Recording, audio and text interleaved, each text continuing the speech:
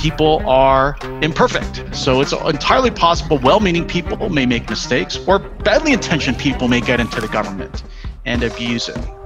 What happens if, say, the president says, I want to lock down the whole country for 6 weeks? And what if states and cities, some of them say, no, we don't think that's a good idea?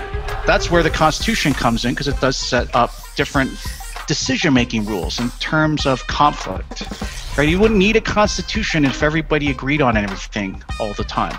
You wouldn't need a constitution if people were always wise and smart all the time. There's a great line by James Madison, and he said, if mankind were angels, there would be no need for government.